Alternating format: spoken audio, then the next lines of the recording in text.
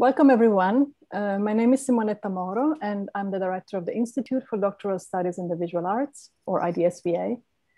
It is a great pleasure to host this third and final spring lecture, which is part of a year-long symposium on the topic of the Anthropocene.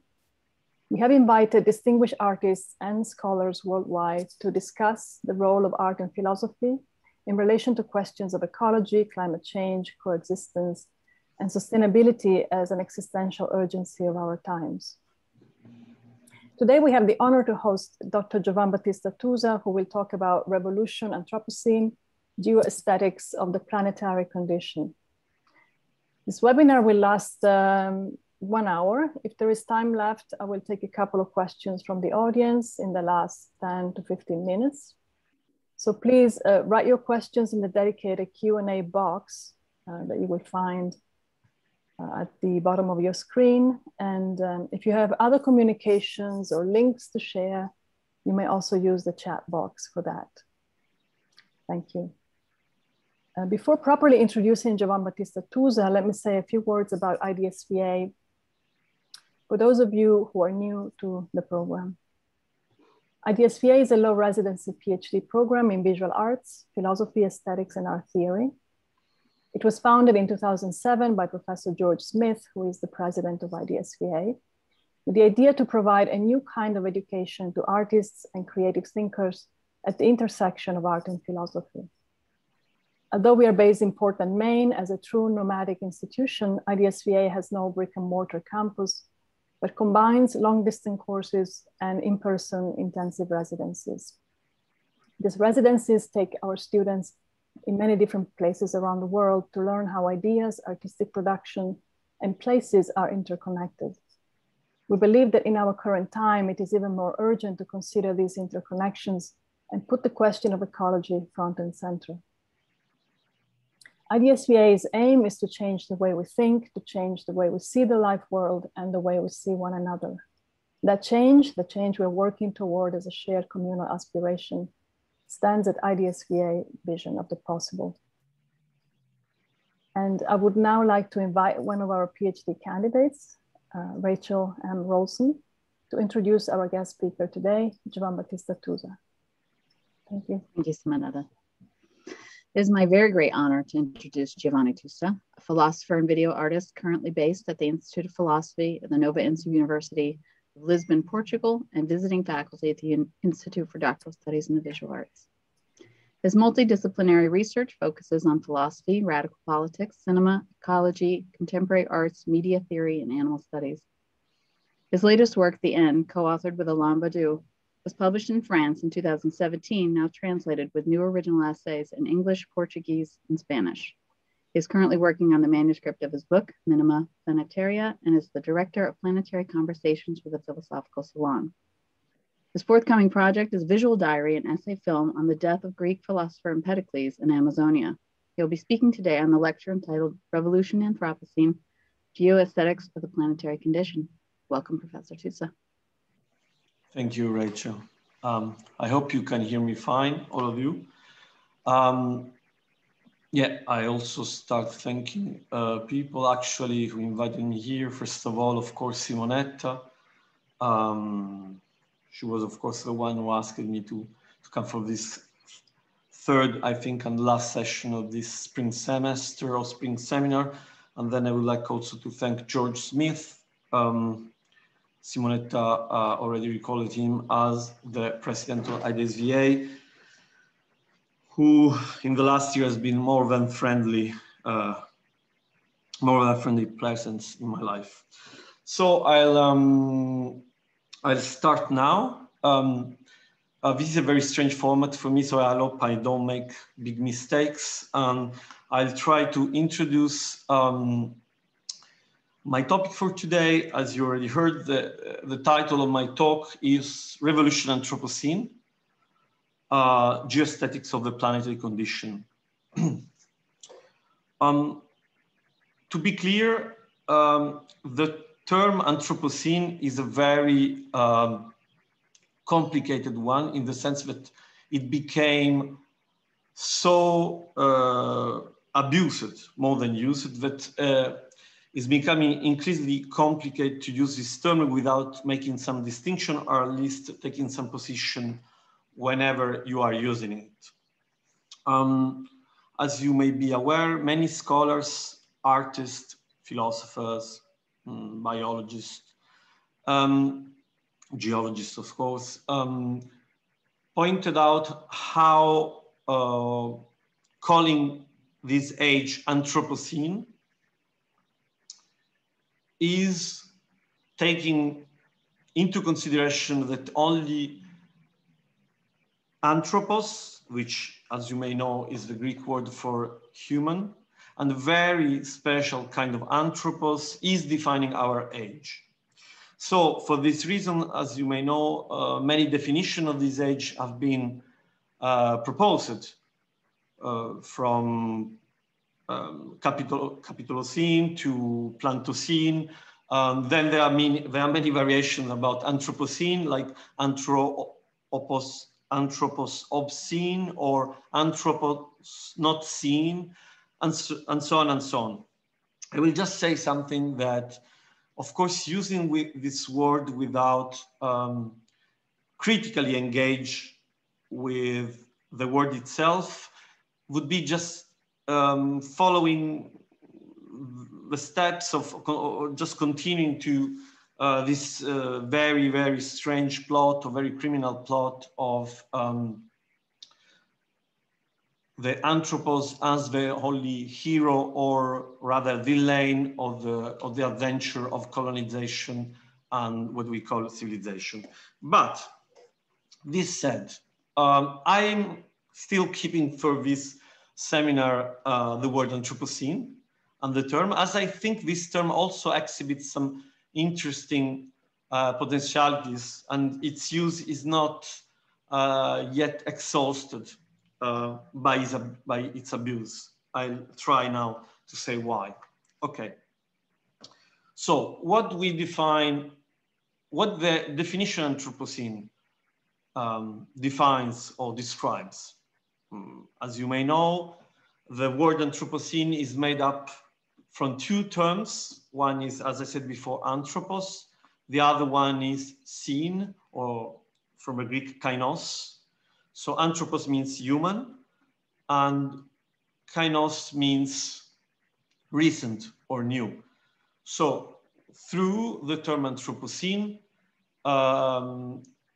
at the beginning, geologists tried to describe the end of an age called, geological epoch called Holocene, and the beginning of a new geological age, which is defined by the intervention of anthropos, by the human, which in this view becomes one of the, let's say, geomorphic agent, which means not only is, of course, influential, not only influence what happens on the Earth, but is also an agent, is also able to change geologically the very composition of the Earth, of the planet itself.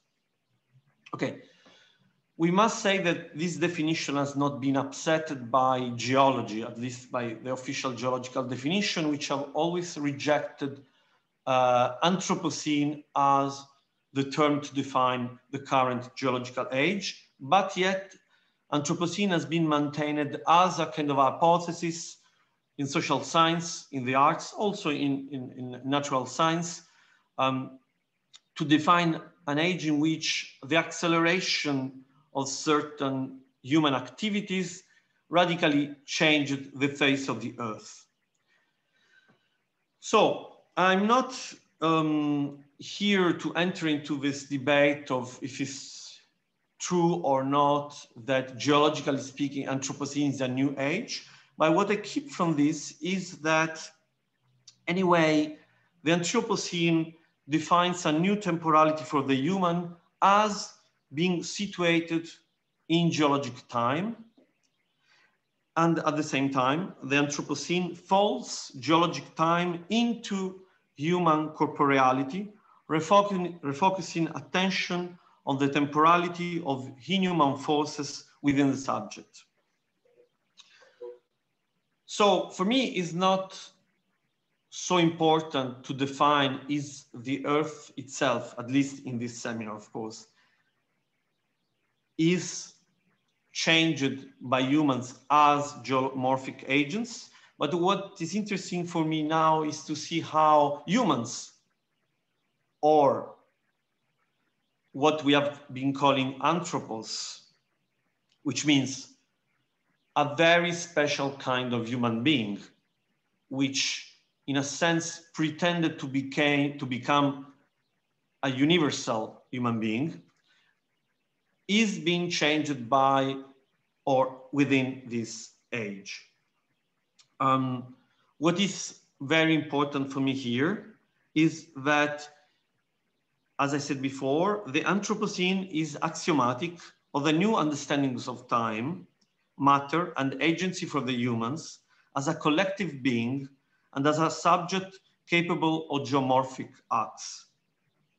So, what is fundamental to understand here is that the concept of the Anthropocene also points to a paradox. The more powerful and real the collective impact of the species is, the less contemporary individuals feel capable of influencing their surrounding reality. So it seems that Anthropocene, as we have been defining it,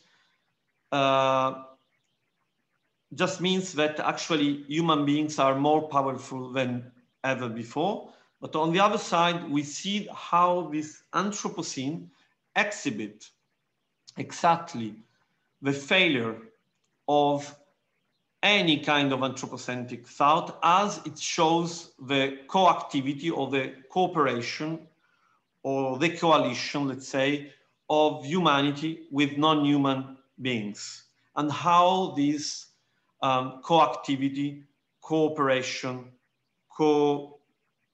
coexistence is constitutional for understanding what human beings are. So if we could see, it could seem that Anthropocene is the name for the age of the fulfillment of this kind of a universal and abstract human being that became the subject of whole world history. Actually, it also reveals the end of this separated history of human beings and opens up human beings or humanity to this constitutive ecological coactivity with other than human beings. Okay. So why is so important to take distance, in a sense, from this acritical use of Anthropocene? Because geology has never been a neutral science. I think you might be familiar with this book, which was written by Catherine Youssouf, A Black Billion Anthropocenes or No One. In this book, Youssouf points out how geology is not just a classificatory science or a neutral science, but we know that no science is neutral, of course, but it has been a very special companion for the colonial adventure and the division of human beings into human and inhuman, as geology has been the science for classifying beings into extractable or non-extractable resources. In this sense, geology has been, once again, constitutive into this adventure we call here modernity. And in a sense has been one of the elements which have been an element of discrimination for deciding who is human and who or what is not human. What we call modernity has been defined by a project. First of all, here I'm saying modernity as if modernity is one. We'll see later that actually, if we don't exit this temporality in which modernity is one and now it seems to have reached its end, we won't escape, of course, this narrative or this plot of the Anthropocene as the fulfillment of a human action on the world. So,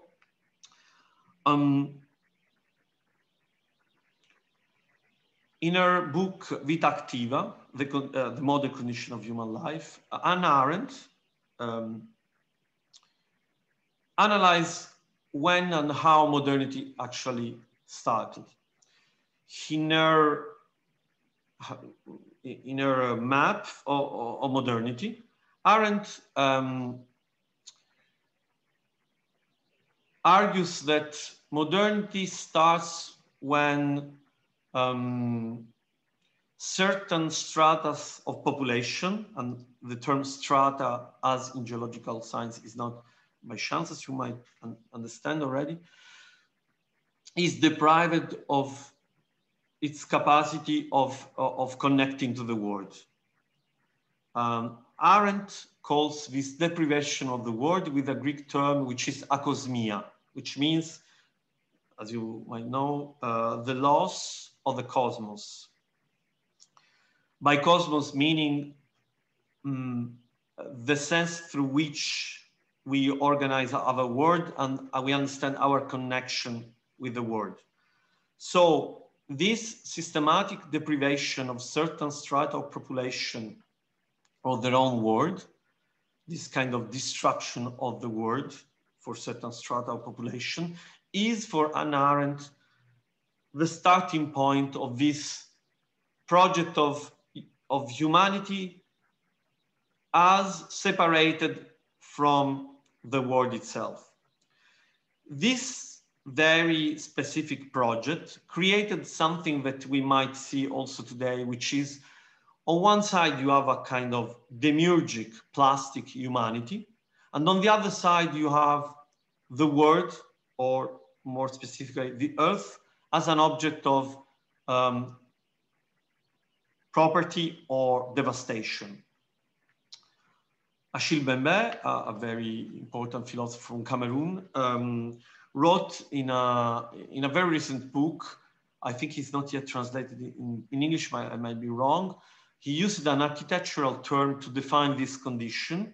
He used this term, which is brutalism, to describe, I quote from him, an age caught in the pathos of demolition and production on a planetary scale, of reserves of darkness and waste of all kinds, traces of a gigantic demiurgy, end of the quote.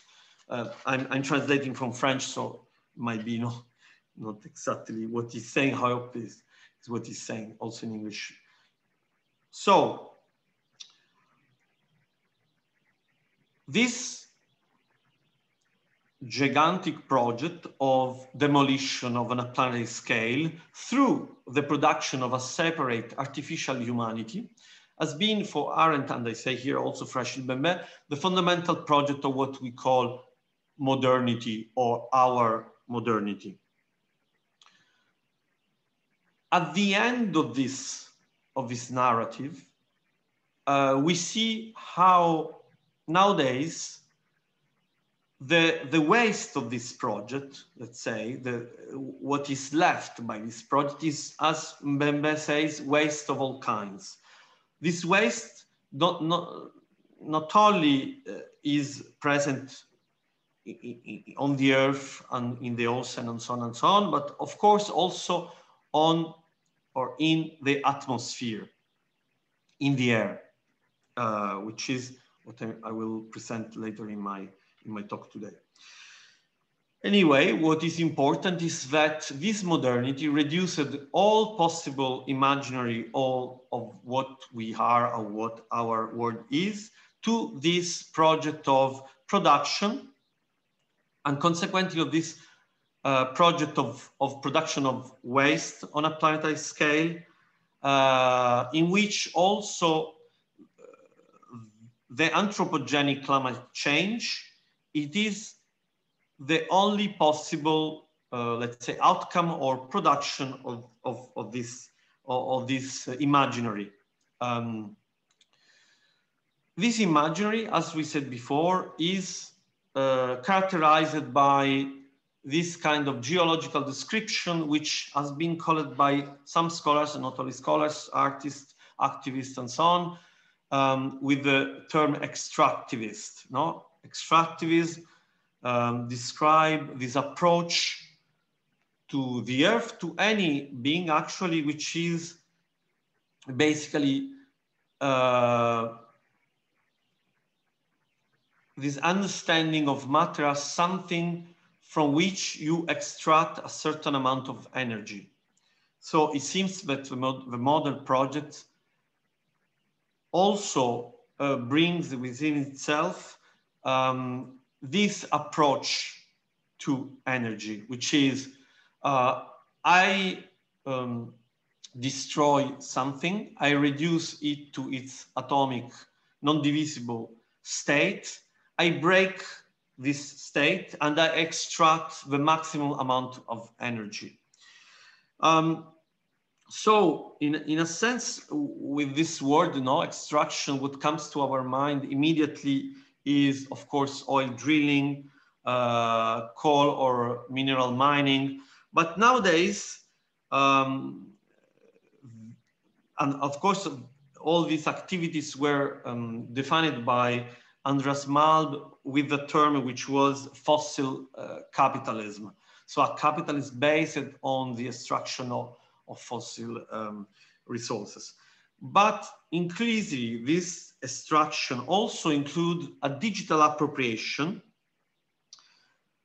relating to social media, surveillance-based data mining, IT processing, algorithm capture, which expand, of course, the extractive zone to the techno and infospheres. The growing information industry, you might think, of course, of Amazon, Google, Facebook, Alibaba, and so on, that collects and commodifies big data, relies on the enormous cybernetic accumulation of preferences, identities, consumer habits, political tendencies, social network, and so on and so on. Of course, all these kind of images that mobilize, that are mobilized by security, medical, marketing, publicity, and consumer industries. So this is to say that extractivism here not only could be referred to the pure extraction of fossil materials or energies, but it also extends nowadays to other activities, which of course comprise the cybernetic organization of society. A friend of IDSVA, Franco-Alberto Bifo, spoke of exploitation of the soul as the new ground of this activity of extraction, of disseminated extractivism that define our age. Anyway, so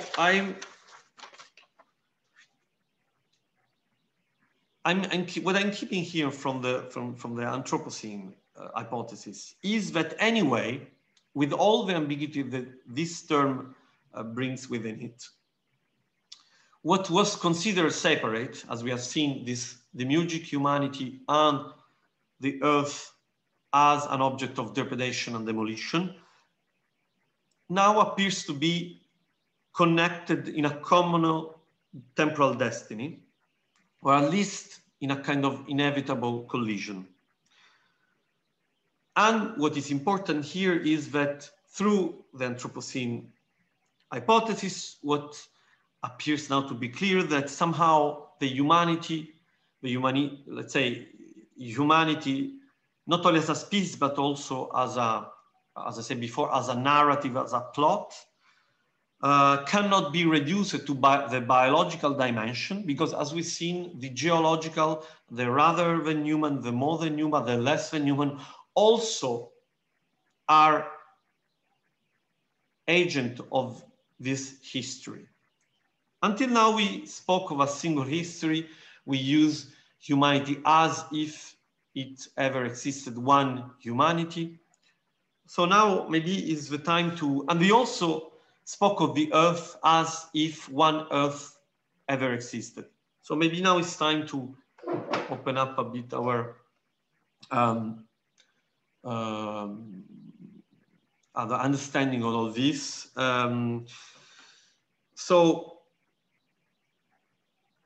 Last year, sorry, I know that this is recorded and I'm supposed to be very instructional and this is a webinar, so on, so on and so on, but I can't, of course, when you talk, even to people you don't know, you try to engage in a dialogue, even if you're alone in front of a screen. So I'm also kind of interacting with an imaginary audience there. So last year I wrote an article which was called Delimitation of Other Earths, in which I was claiming actually that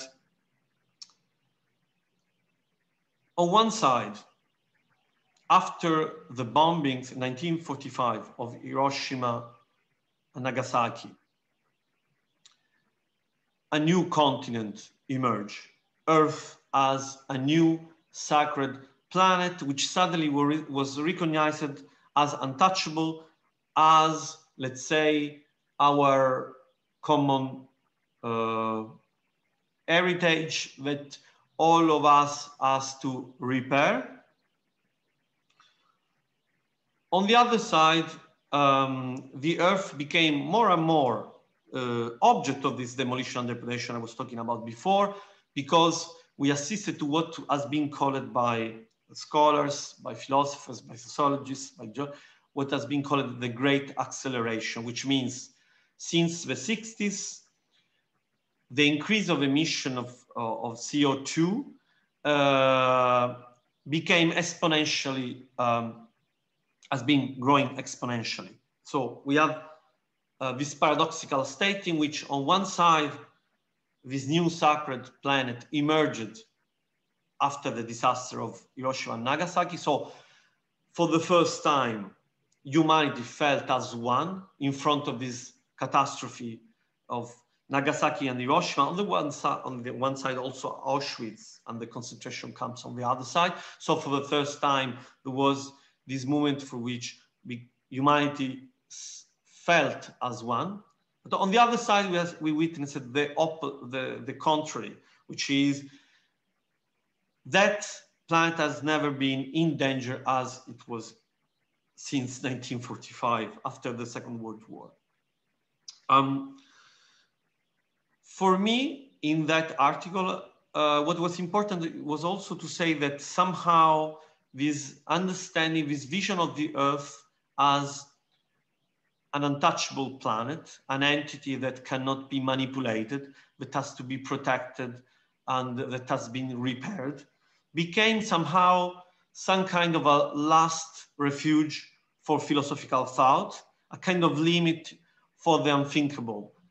So it became just something to be protected, something you cannot think of, something that cannot be manipulated, cannot be contaminated by thought anymore, because somehow became the unthinkable itself, but just has to be exhibited in front of you as the last limit of thought. So in a sense that reproduced this kind of sacred space, as I said before, the unthinkable, something which is out of the philosophical logos, something that cannot be mobilized by thought. And I was opposing to this sacred, unique Earth, the proliferation of what I call it anarchic Earth or other Earths,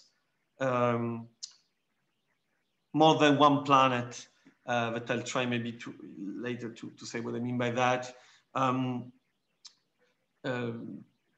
To be opposed to this kind of sacred space that cannot be touched, cannot be, is not thinkable anymore. Okay. I said that the bombing of Nagasaki and Hiroshima made emerge this new planet. There was another moment in which, for one, humanity felt as one, for once, sorry. That moment was when of course, everybody knows here about this event, when suddenly the astronauts left the Earth and they took picture of the Earth from the outside so that we could see for the first time the whole Earth as one or at once. And of course, that was what the astronaut defined. He said that, I think, in that occasion, now finally humanity is united, is one. Okay. This image of the Earth from the outside realize or fulfill or accomplish somehow a certain need, as I said before, for creating a separated humanity, or at least that humanity has the power of having a separated gaze on the world to give sense to it, as if humanity is outside from this world. This is somehow the project of what we have called Aufklärung, enlightenment. Kant, the German philosopher Kant,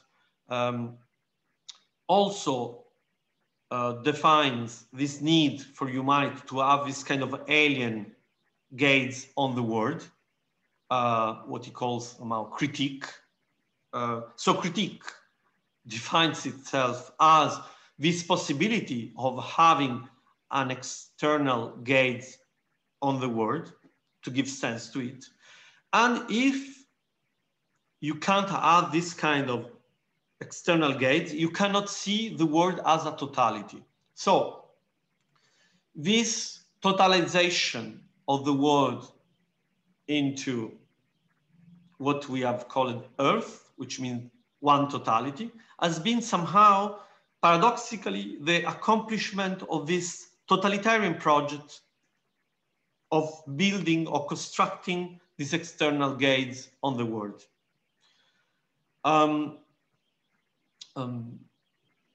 German philosopher Martin Heidegger was very impressed by this image, by these pictures taken from outside the Earth.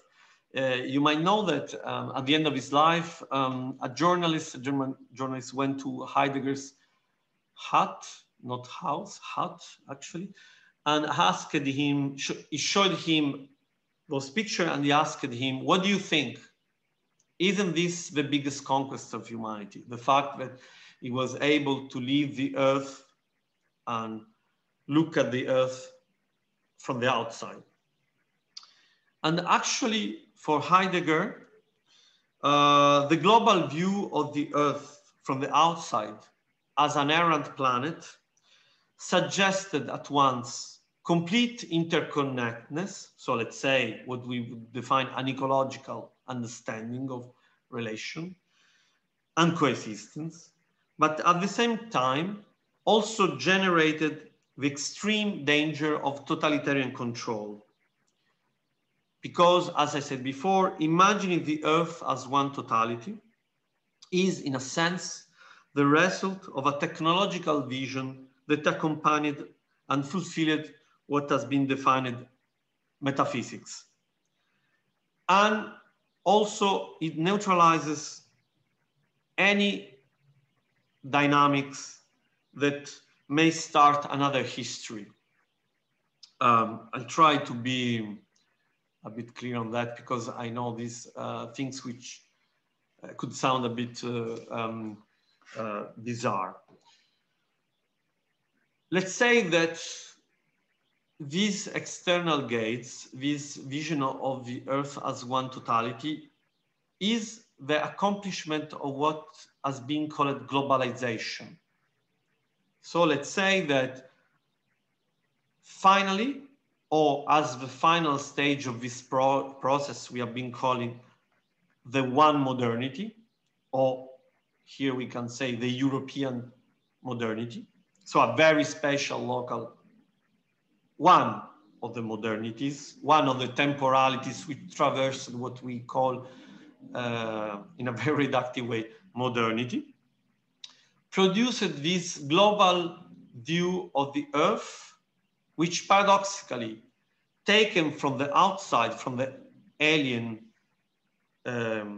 vision, produces a planet which is a kind of a self-contained planetary interior.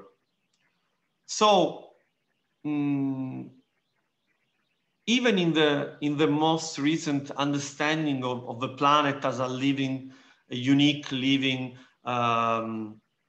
environment, you could think of what has been called Gaia by, for example, of course, James Lovelock, but more recently also Brunatura and others.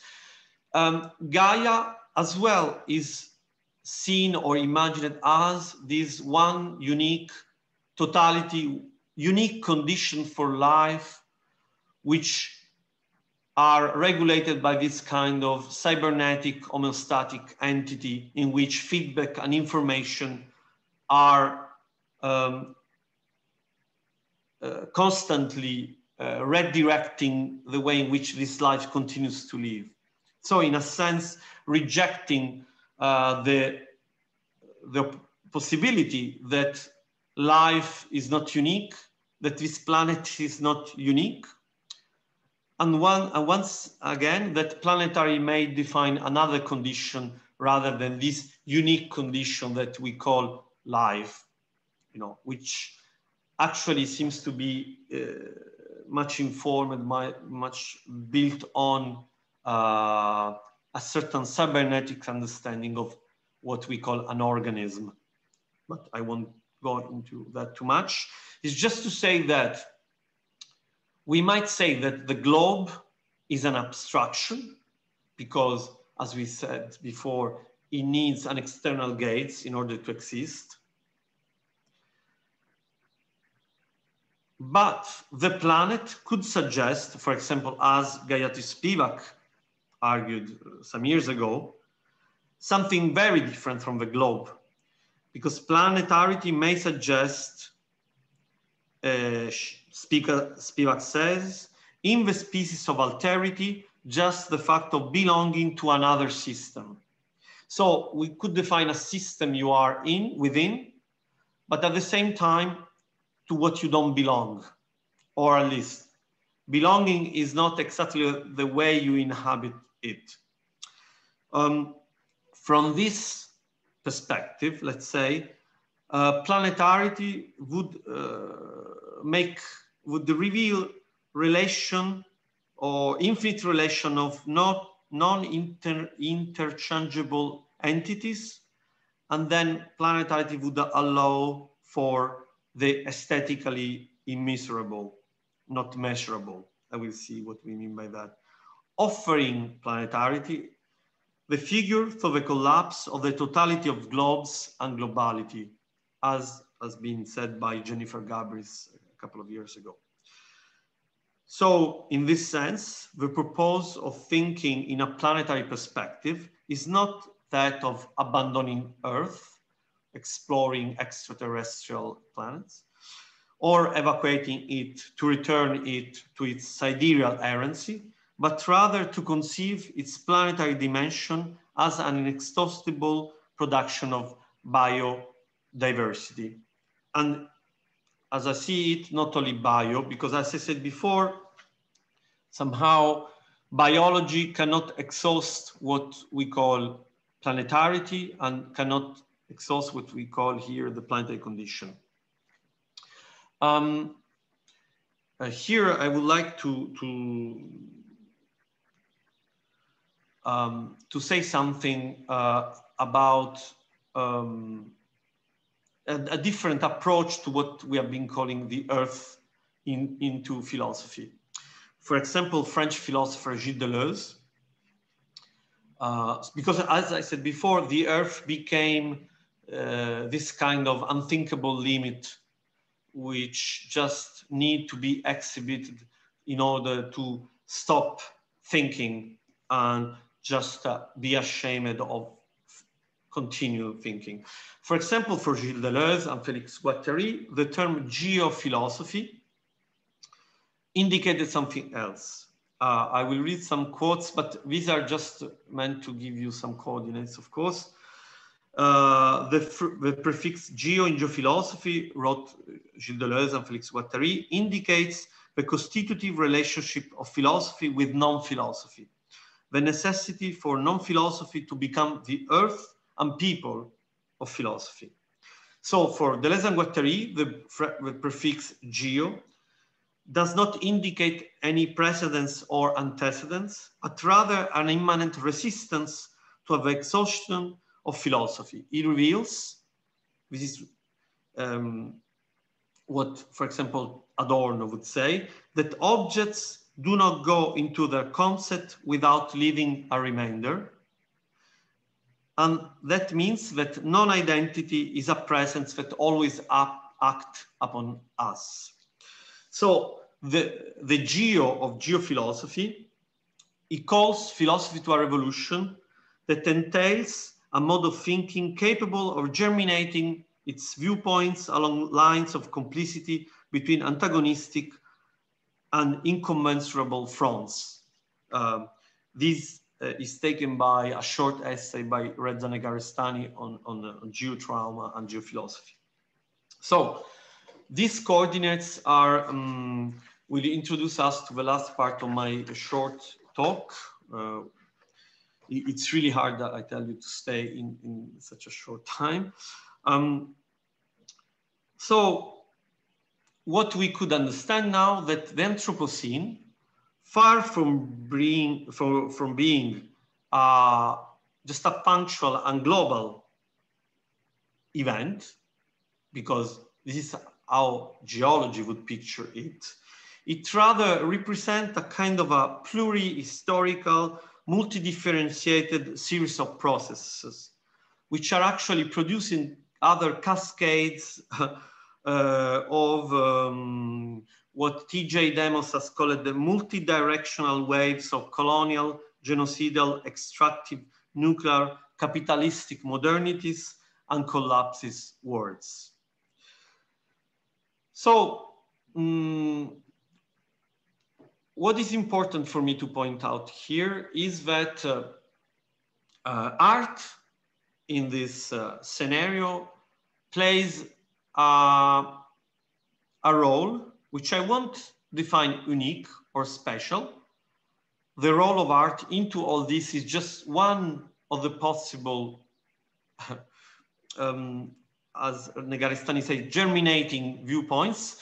But I would say that art has been very receptive, at least of this kind of sensitivity for planetary diversities and the possibility of opening up different histories and also to escape this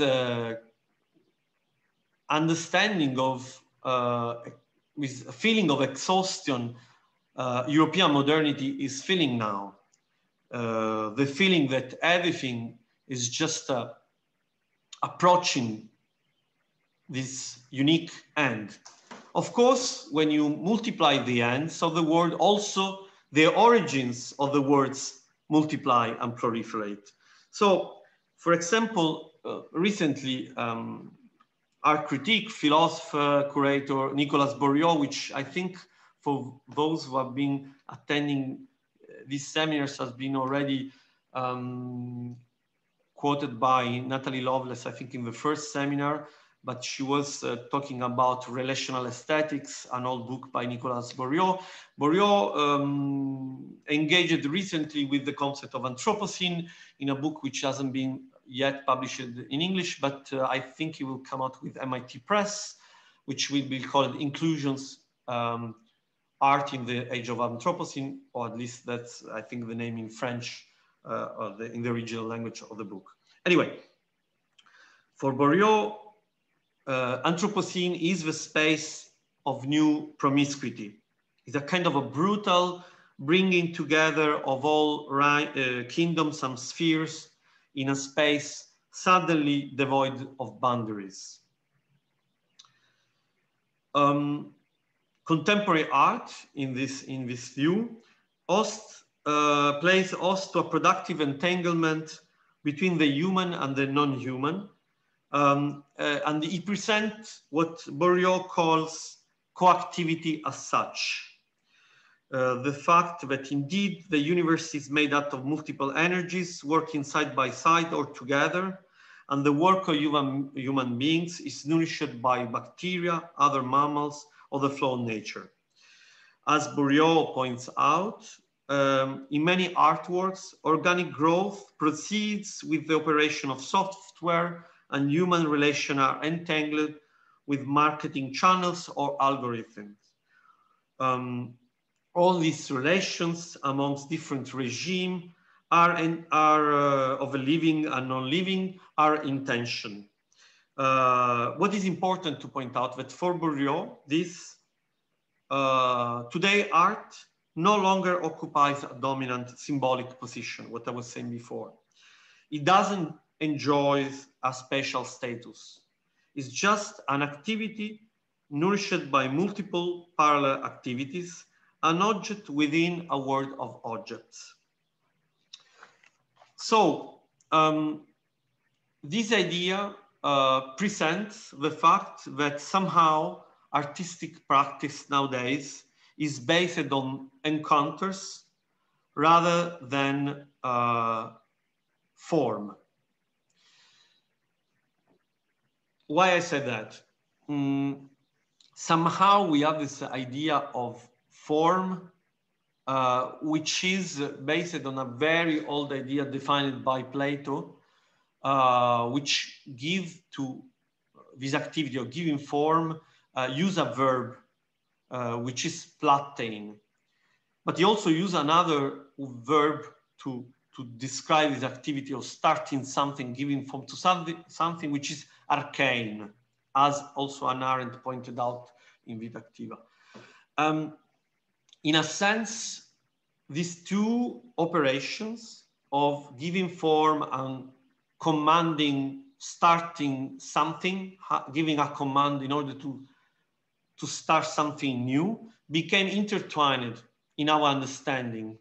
So in a sense, form became somehow an activity of production, which then with Christianity became an creatio ex nihilo, a creation out of nothing. Giving form became the capacity of giving form or inanimate a brute matter. If we don't understand that somehow matter always gives forms to itself, that the forms is informing something which is already in form, or is already mattering, as, for example, Karen Barad would say, we'll never escape this dualism. On one hand, the spiritual force, the spiritual energy as penetration. On the other hand, matter as something which is waiting to be animated. So is artificially inanimate by this, by the waiting of this spiritual force. Anyway, I'm going to my conclusion. I know it's very late. There were many, of course, artistic examples I could use, and Rachel was ready to show you many of them. I could quote, but here when I say some example, I don't mean that they are exemplary. Once again, that they have a special status, that showing them means that they are especially expressing something, but they are part of a proliferating awareness or thinkability of certain processes. Of course, we might recall here, you know, for example, the Ecotopian Library by the Ecotopian Library by Mary Mattingly, or Thomas Saraceno, Aerosine. the Umwelt by Per Hug. To just quote Olafur Eliasson, I'm quoting just the most known artists on the scene, so it's not even interesting to quote them. I'm just saying that there are so many young artists from New Zealand, Japan, Korea, Senegal. There are just because, of course, climate change is not a white invention of our white world is too polluted. It is something which affects, of course, atmospheres disseminated all over the world. Actually, climate change is the very revelation that this political subject, which always deletes its own traces, is toxically disseminated all over the planet. And especially what is toxic nowadays is not something that you can sense. It has some kind of built-in invisibility. So actually toxicity is the most unsensitive and unsensible, unseen thing of the world. So there is no time for me, maybe with the students at IDSVA, we can go deeper into that, but just I wanna say there is a built-in invisibility in this dimension of climate change, but at the same time, artists are trying to open up this new sensorium to somehow not train the senses, not form new senses, but somehow awake some kind of what Marx would have called a general intellect, but in this case we could call a general ecological aesthetics, the capacity of sensing something which is insensitive, insensible, which always has all the interest to remain unseen. Anyway, I approach my end. Somehow we have seen how Earth is defined in modernity by this kind of possibility of being sensed as one totality.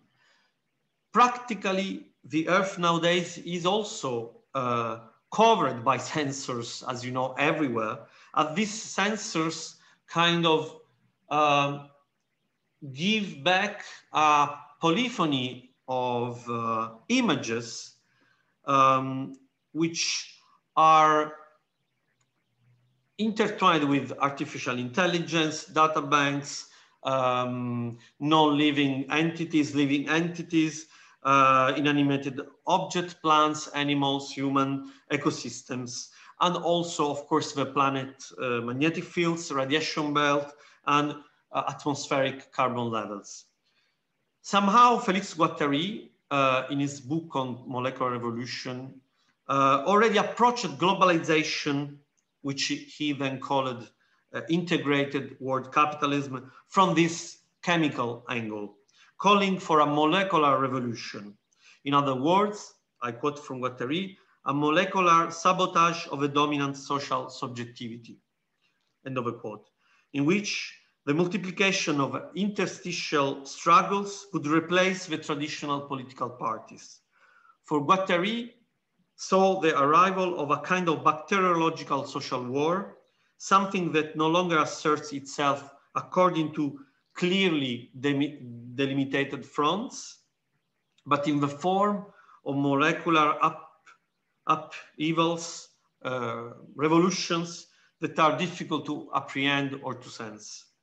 So, according to Guattari, I quote, all sorts of viruses of this kind are already attacking the social body in its relations of consumption, work, leisure, and culture.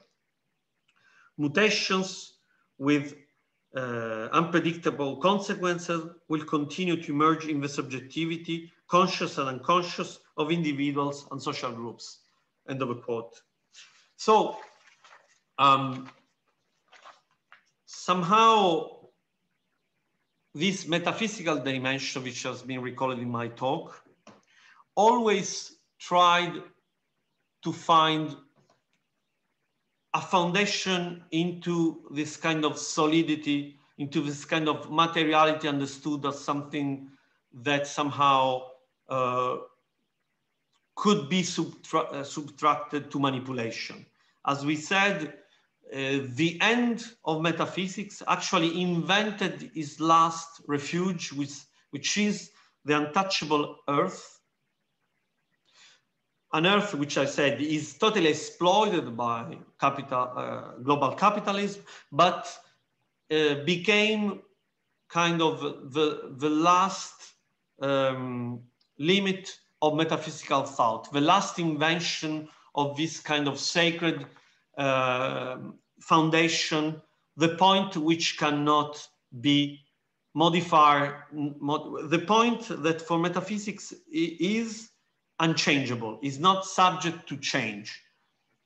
Metaphysics always had this problem of understanding change as the fundamental foundation of thought itself. So I go to my conclusion.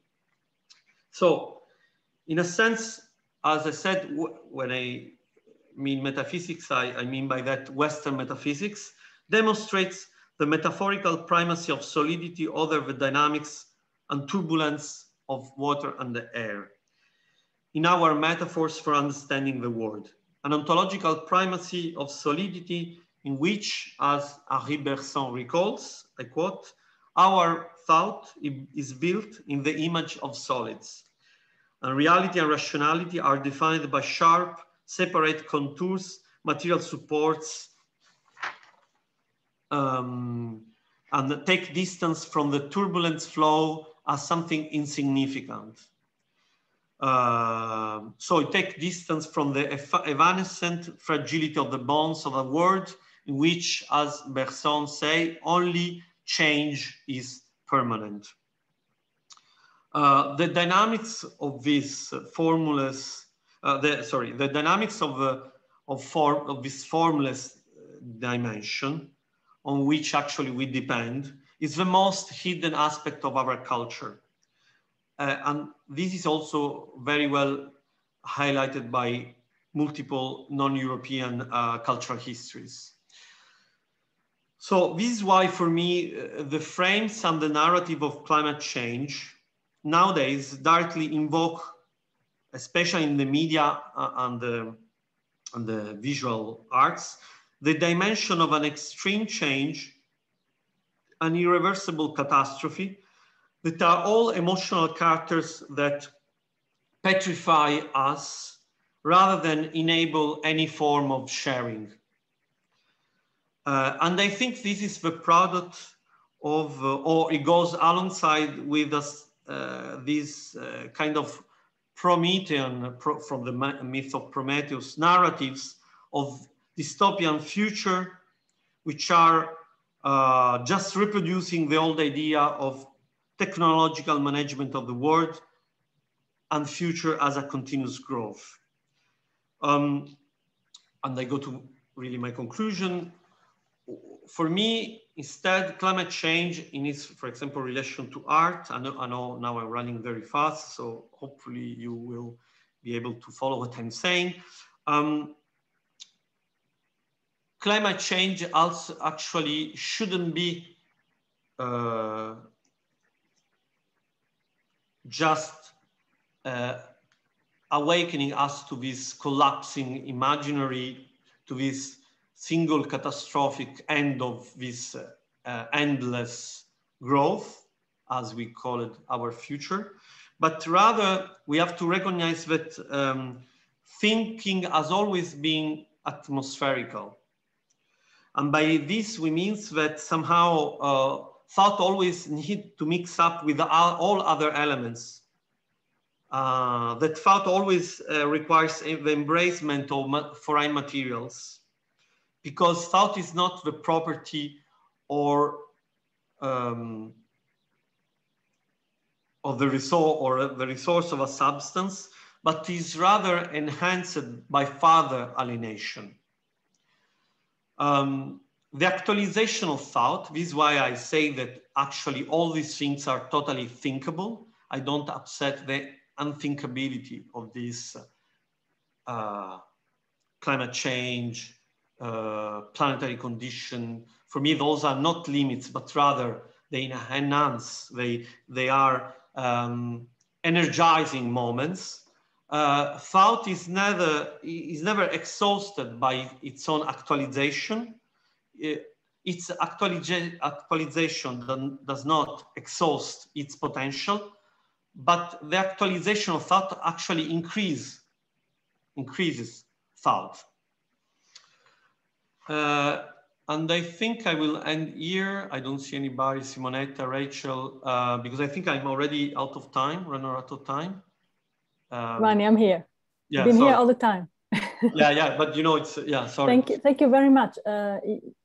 Yeah, but don't worry about the time, you know, it's okay. your I think I can end here because my point was exactly to, I wasn't able, but to just introduce this personal take on the necessity of escaping foundation or refoundation of thought on the basis of some solid grounds. And they call for this more atmospherical understanding of climate change, which actually revolution philosophy. Anyway, I hope it was clear what I tried to say, and I hope now we can have a discussion with all the people here. Thank you. I got a message from George Smith, who has to sign off, but sends his greetings and thanks. Okay, I thank you. Okay, so yes, we are running a little late, but I would like to have at least 10 minutes for questions from the audience. And I just want to remind students of IDSVA that there will be a separate session with Giovanni later on this afternoon. So I hope you will come to that one. But Giovanni, thank you so much for this really stimulating and thought-provoking talk, which I'm sure will generate more thinking. There's one question here that I will read to you by Eddie, asking, do you think that basically we should be positive in our potential to change the future? I answer to question by one, or you collect them? What do you prefer? This is the one I got for now. Okay. I mean, as I was saying, the fact that what's the name? Sorry, of the person who put the question. Eddie. Eddie. The question you're asking here, or the remarks you're doing here, is exactly one of the points of my talk, which of course was very short, and of course all the people here, besides the IDSVA students, they might contact me at a later stage if they want, because I tell you, it's really hard in 40 minutes or 1 hour to speak of those things. So it was really, I was really running. But what are you asking? If we have to, if we can be positive about the future? The future does not exist. As I was saying, as the Earth never existed, there was neither one Earth, as there was neither one future. In a sense, the past is yet to come, you know, because as I was saying, we all tell an autobiography of modernity in which everything that happened, it seems just the unfolding of a single history. So this, I call it an autobiography. In this autobiography, future is the end of the world, because as you know, the unsustainability of our, what we call civilization, only could bring to its own end. But we are very lucky because thanks God, we are not alone. So it was never true that the future existed, as there are many things to come. There are many futures, if you want to keep this word. If we see, as I said, the future as, for example, this kind of growth, or if we still see, for example, Prometheus as the founding hero, or what we call technology, you might remember Prometheus was this Titan who was able to control the fire, and by controlling the fire, he gave power to humanity. He has stolen the fire from the gods to give it to humanity. You know, if you see that controlling the fire, managing something unmanageable is the model for future, then of course we are approaching a defeat which cannot be avoided. On the other side, for example, if you think of the Greek philosopher Empedocles, who threw himself in the volcano, that's another approach, for example, to nature, which I don't mean by that the suicide. I mean by that another understanding of a relation to the elements and how, for example, you are part of something. If we have never been part of any other history. In a sense, the only way for our history to happen was to separate ourselves and to build an autobiography. French anthropologist Claude Lévi-Strauss said at the end of his Anthropologie structurelle 2, second structural anthropology, that Western civilization, in order to exist, needed, like a virus, other civilization to exist, because like a virus insert a string of genetic code into an organism in order to make this organism obey to its own formula. Western civilization always needed other civilization in order to reproduce its own life. So he always, Lévi-Strauss spoke of this kind of viral condition of Western civilization, but this virality has always been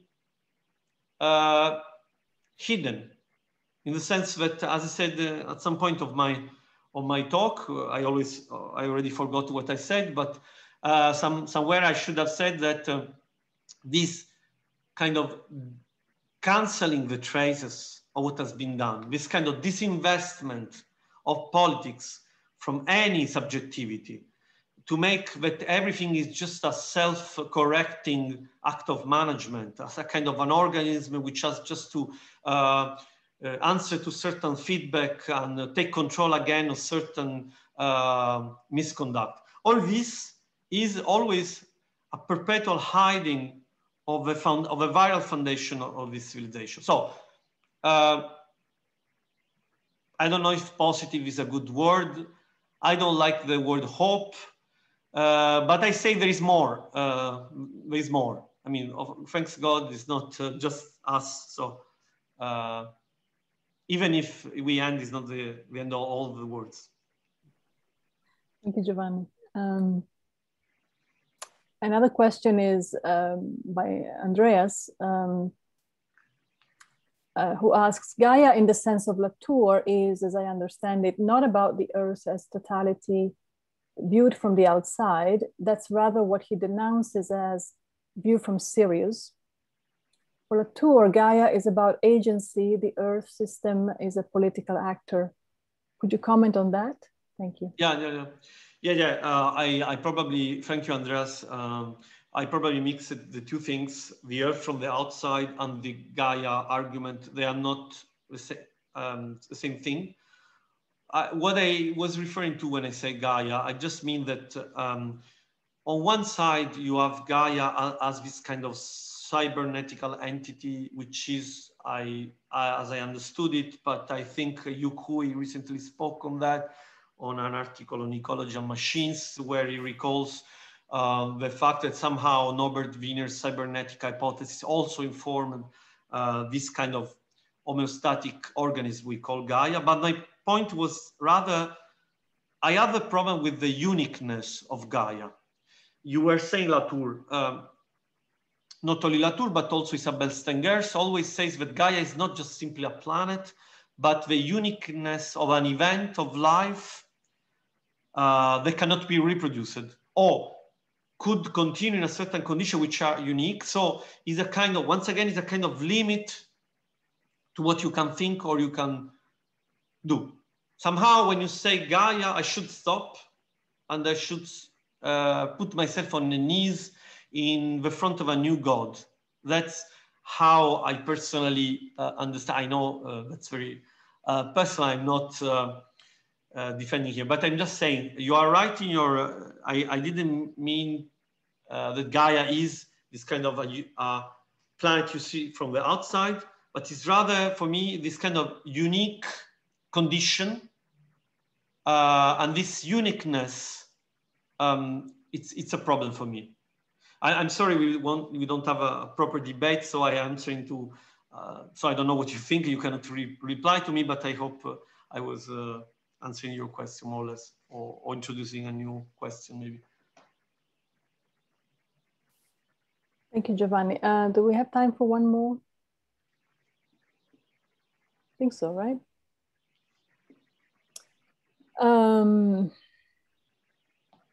So there's a question here that asked if, by Taco, if relations and encounters are replacing artworks as things and images, should we do away of nature as an image? Atmospherical understanding complicates the notion of image, I presume. Yeah, but I think that the notion of image was complicated enough already at the end of the 20th century. You might be familiar with the Jacques Rancière's book on the future of images, where actually was speaking about what cannot be presented, no? For example, Auschwitz, so that somehow is presented with its being obscene, out of the scene somehow. What's the problem with image? I'm sorry if I say those things which are very classical, and I'm sure you already know, but we have always, but this connects to our first question on the future.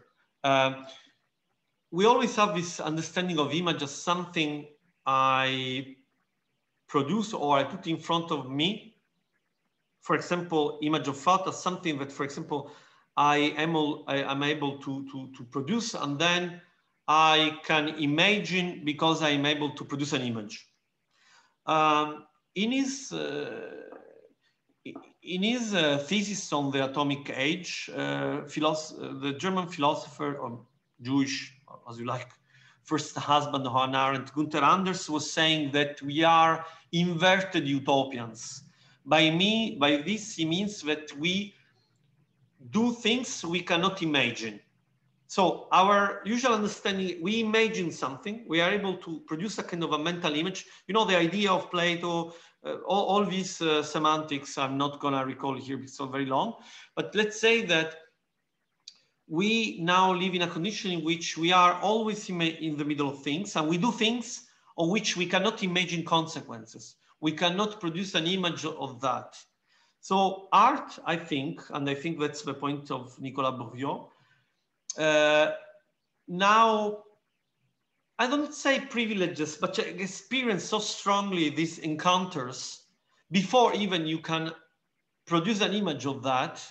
I think he's describing a condition, he's not saying that art should be this or that, or it's just, you know, as a curator, as a person who observes, is also living in the middle of those things, he just has a kind of seismographer or you know, a kind of is collecting this feeling, you know.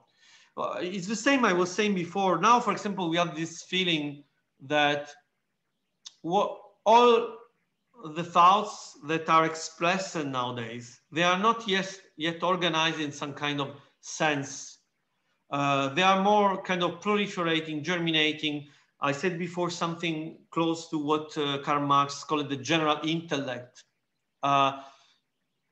Honestly, for me, for example, if I would give this talk in 10 minutes, I would do it differently, because for me, it's not really important to kind of fully express something, because I'm here trying to present somehow some germinating thoughts, which are, I think, popping up everywhere. And we are now kind of instrument just for that, for bringing those together without collecting them into a totality. So I know that I was quoting, but that doesn't even mean that, you know, great thinker have to legitimize what to say or what I say. You know, it's not the way thought is produced or thinking is produced now, I think, or art. I don't make this big difference usually. Thank you, Giovanni. I know this could go on for a long time, but I think we need to end it here. And I want to thank everybody who joined us today. And please stay informed, because we are going to have another session, another series of lectures in the fall on the Anthropocene. So starting again in September. And to IDSVA students, I say, I'll see you soon. We have a session after this. So please come and bring your questions with you. And Giovanni, thank you so much again. Oh, thank you, Simonetta. Thanks, Rachel. Thanks, George, who's not there anymore. And thank all the people. I know it's a Saturday for me, evening for you, afternoon. So, I mean, to listen to these things is quite an effort. Thank you so much for being here. Thank you, Giovanni. And thanks, everybody. Have a great weekend.